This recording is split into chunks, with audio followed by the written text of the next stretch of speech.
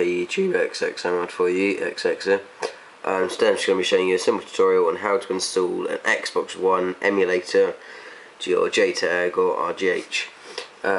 So as usual, I'll have all the downloads in the description and stuff like that. Anyway, we'll use FileZilla for this again. So I've already connected to my Xbox through FileZilla, and the first step you guys were going to want to do is go to the HDDX. And then with the files that I have given you, which I can find my mouse, there it is,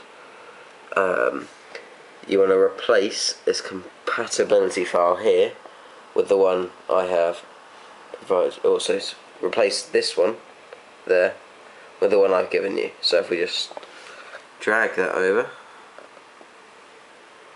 and then click always use this action, okay, and we'll just let that do its stuff.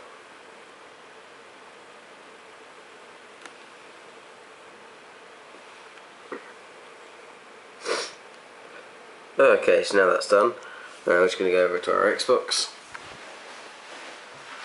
Now on our Xbox, I've already had some pre-installed Xbox Classic games, so you'll need to set up the root for them. But as you can see, oh, there we go. I've got Star Wars Battlefront 2, San Andreas, Fusion Frenzy, and some other thing. I think that's Dreamcast Emulator. We shall go and load up Fusion Frenzy. That was a pretty good game. I'll just load that up. And now before, guys, we used to get this error message saying you need to update your Xbox. Now, it just signs me out. Sorry, it's a bit blurry there. There we go. And as you can see, we're playing our Xbox One game, Fusion Frenzy. Alright, that's pretty much it, you guys. As usual, comment, rate and subscribe. Alright, thanks for watching.